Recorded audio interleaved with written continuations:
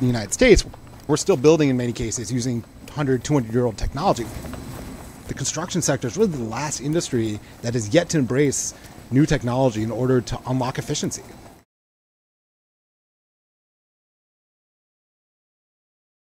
Right now, there's something like 400,000 construction jobs in America that no one's taking. And so we want to bring technology back into it.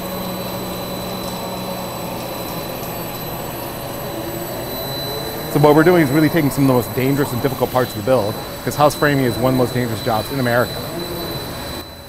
And so this gives us a chance to use the 3D printing and robotics, because the reality is we just don't have enough people to build. So our goal is really to provide a new tool for industry.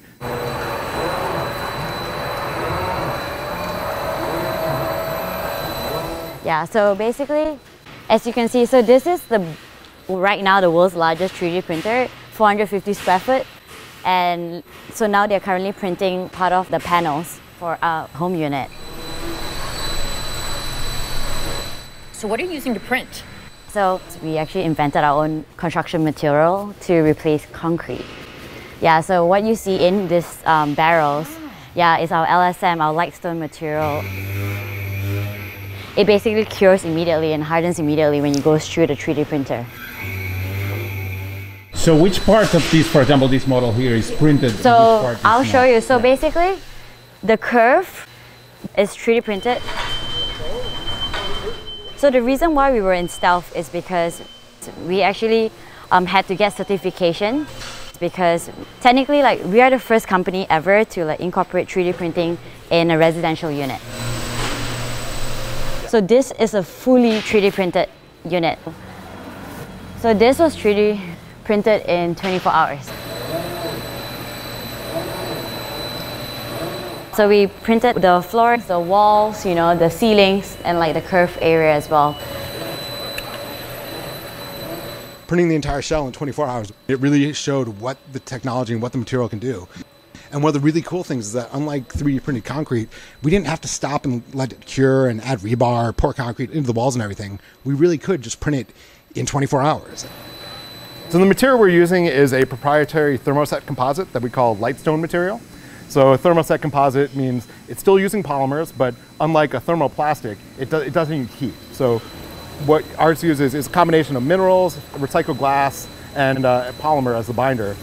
And what's cool about it is that instead of using heat and curing over time by cooling, we actually cure it with light.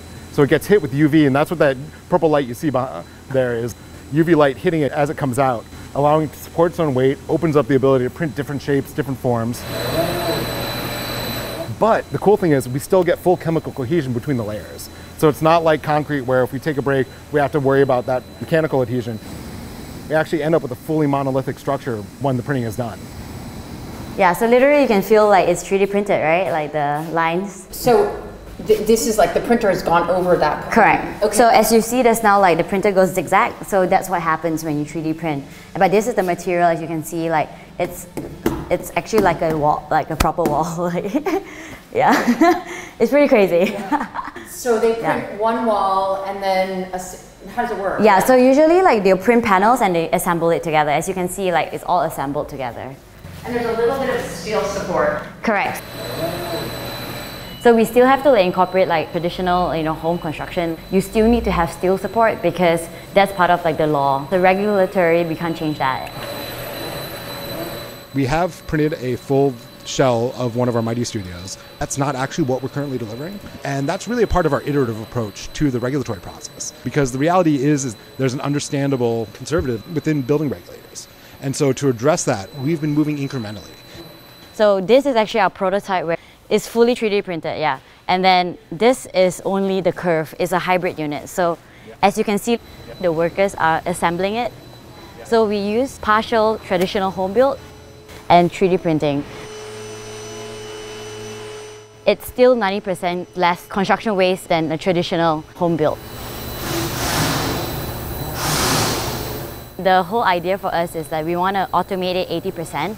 So this is the control center of our Big G printer. As you can see, we got Vinay here hard at work running the controls, and it's also fully cameraed up and connected to the cloud. So we're actually able to have our R&D team working on it remotely and be able to monitor everything. So there's not a lot of hands-on. I mean, No. That thing goes, right? Yeah, I mean, that's one of the nice things is, because our goal at the end of the day is to actually eliminate about 90 to 95% of the labor hours, but also increase the amount of work overall by increasing that productivity. So how much labor does this require to build a house? Yeah, so we've got two different products. We've got our Mighty Mod, which is kind of like a Tesla Roadster. We're taking a 3D printed curved wall, combining it with a traditional steel frame box. So in that regard, it ends up being a hybrid. Then we've got the Mighty Kit system, which is what they're printing here, one of the panel. Actually, no, this is a curve for the Mighty Mods. But we also have our Mighty Kit system, which we're moving through certification right now, which is more like our Model S, insofar as the entire exterior wall system's 3D printed. It's a modern product, but one that comes at a lower cost than you would get for a similar quality if it was stick built. So as I mentioned, with the production units, we're just doing the curved walls 3D printed, but we do have the ability to fully print a shell. And so this is actually the first prototype. We have beat the heck out of it. We have driven this from Redwood City to here, all over the bay. We've dropped it a couple times. And so you'll notice there's a little wear and tear, little spots here and there, but all in all, it held up remarkably well. The wall here. Yeah, so you can see it's at a 45-degree angle. So we were testing a new printing head that can actually rotate and print at different angles. So you can see down here was at one angle. Then we switched it just because we could, just to test the different angles. And then switched to this angle. And then we were able to do printing across the roof up through the curve as well. So what did you find out about the different angles? We found this worked really well for allowing us to get that height and get that angle, because it allows, but frankly, we're also able to do just flat as well. So it really depends on the needs of the project. But it really was great. I mean, this was less than 24 hours to print this entire shell. And then finishing everything out was a few more days with the flooring and the doors and everything. But all in all, pretty quick build. And even with our hybrid units, we're able to build those in about a week. And the mods are cool because when they arrive, they're fully finished. This unit here will actually be going to a customer in Mountain View. And so it's one of our 2-bedroom, 2-module units. Essentially with these, we take our studio module, which is what this basically is, put a couple doors in it, and then we add a second module that instead of having the bathroom pod, utilize that space for a closet. Yeah, and on the 1-bedroom, the closet starts here, and it's a full walk-in closet with a full bedroom on this side. Yeah, this is the 700 square foot. So usually it's 350 square foot, it comes on its own. And if you want a bigger unit, it's a modular, so it's stuck together. Yeah, so this is like this is a 2-bedroom A.D.U. So usually everything comes, the kitchen, the sink, the fridge, everything comes together with the A.D.U. And then as you can see, like the bathroom is a full shower. Yeah, wow, it's a proper A.D.U. So this part is all 3D printed, like the curves and yeah. So it comes delivered to your house? So it's basically what happens is like everything's printed and assembled here. Put it on an oversized trailer and crane into your backyard.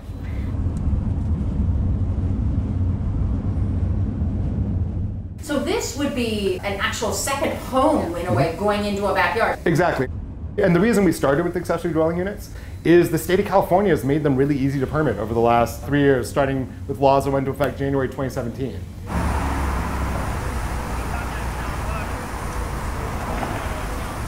And so A.D.U. has made a lot of sense for us because it's a niche market that's growing quickly, but because of the size of A.D.U.s, it's hard for bigger developers and builders to actually make them because it just doesn't pencil out, because the overhead costs associated are just very difficult for them. So we saw it as a great opportunity to get to market, show what we could do, build out our certification portfolio, get the experience of going through the entitlements process and really delivering for customers without competing against builders and developers who we've always seen as one of our long-term customer bases, along with homeowners. So basically the windows would go on afterwards. So you're no, so it gets shipped like, but again, on this one, just the curve is 3D printed. Right. But once we complete the certification of our new panel system, we'll actually be expanding the amount of 3D printed material on these units as well.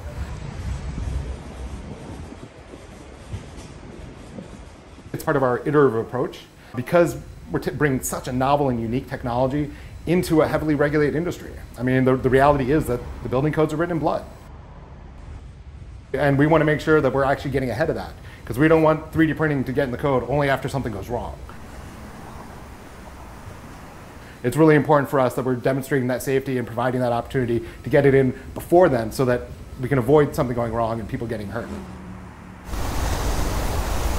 So that's why we've moved iteratively to make it as easy as possible for building officials to say yes and allow us to begin delivering units while we continue to demonstrate and build out that certification portfolio and demonstrating that safety. Additionally, we've been working really closely with UL, Underwriters Laboratories, to evaluate our technology for various use cases that we need it for. And what's come out of that is the world's first standard for 3D printed construction, and that's been used as the basis for Appendix A.W. in the 2021 International Residential Code. And so that means that jurisdictions that use the IRC can actually take that appendix and plug it into their local codes. And even those that don't formally adopt it will have the opportunity to at least look to it for guidance for 3D printed construction. And so for us, that's part of what we've been doing and why it took us so long to come out of stealth mode, is that we were doing a lot of work to really line up that regulatory side of things. So we also work with the world's largest standards making bodies on developing their new standards for 3D printed construction as well. Because again, we feel it's so important that we're doing everything we can to demonstrate safety of our technology. Yeah, and so the printing though is actually just the first part of what we do. So that's kind of the really cool thing is, even though our material is really strong, and the fiber reinforced material has a strength profile similar to reinforced concrete, it's still soft enough that we can mill the surface with CNC heads that are normally used for metals like aluminum and copper. And so you can actually see here what the team's doing is they're doing an initial 3D scan. So what this does is we've got built-in quality control in the printing process itself, and then comes over here to the finishing cell where we do a 3D scan to make sure it matches the digital file is based off of, while also creating a digital file of the physical object to create tool paths for milling of the surface. Because using heads for aluminum and copper allows us to mill the exact tolerances we need for the panel placement, but also opens up opportunities for creating a smooth stone-like finish if the customer wants. One of the exciting things about 3D printing is that to go from one design to another, you just need to change the file. And because we're using a printer and because of a lot of those features, our goal is to really be able to go from one design to a completely different design with more or less zero marginal cost.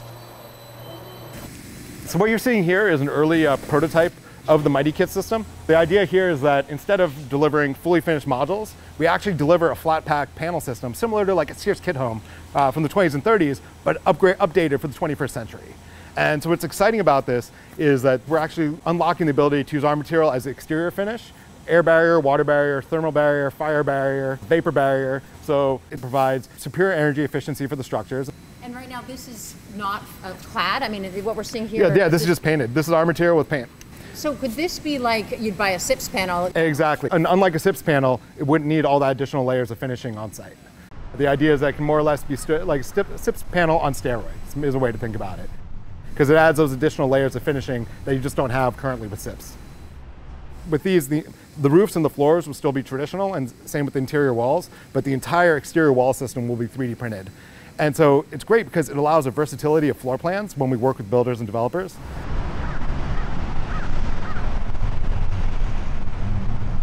And so the new Mighty Kit system, that's actually will be the primary unit that we're deploying in Rancho Mirage as part of the world's first zero net energy community.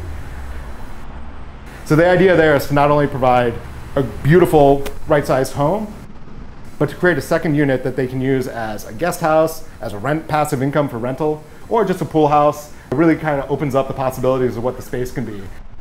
So what we're seeing here is looks like a one bedroom. Yeah, so it's a one bedroom duo. So one of the things you can see from here is if you see that kind of metal scaffolding in there, that's actually a bathroom pod.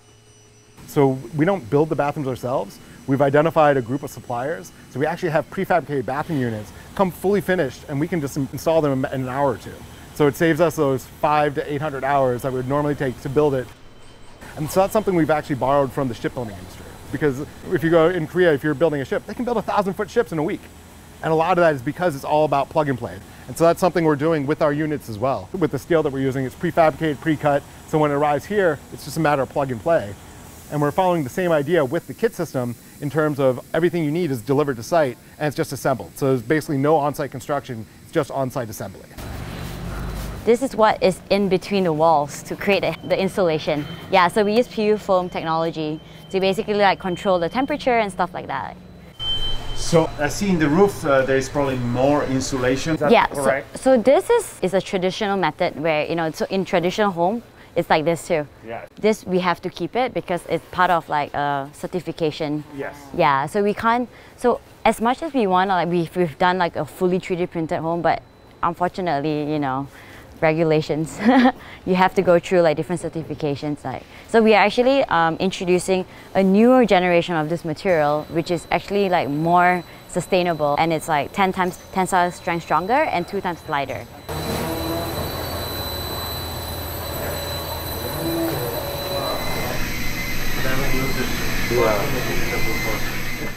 So the finishes you can do, I mean, you can actually print almost everything. Yeah, and that's really where we're going, is that while we have our designs that we're delivering currently, our long-term vision has always been to be a production as a service platform for the industry. And so even though that's actually one of the things I really like about our initial version here, that is a hybrid, is that really highlights that our technology can play well with existing technologies, or be deployed, as with our new system, be deployed more independently. And also take advantage of local economics by having a distributed system of factories that we would place in areas where there's demand, near where labor force is. I mean, for example, here in Oakland, we're in an old Pete's Coffee warehouse. So we're in a situation where we're right next to the port, we're right next to the airport, right next to the highway, heart of the industrial center. So we're not set up hours away from where the demand is and hours away from where the labor is. And that's our vision for as we expand, is finding the right builder developer partners to really help us tap into those local markets, making sure that we're using local economics, because God knows it does not make sense to export California construction costs anywhere.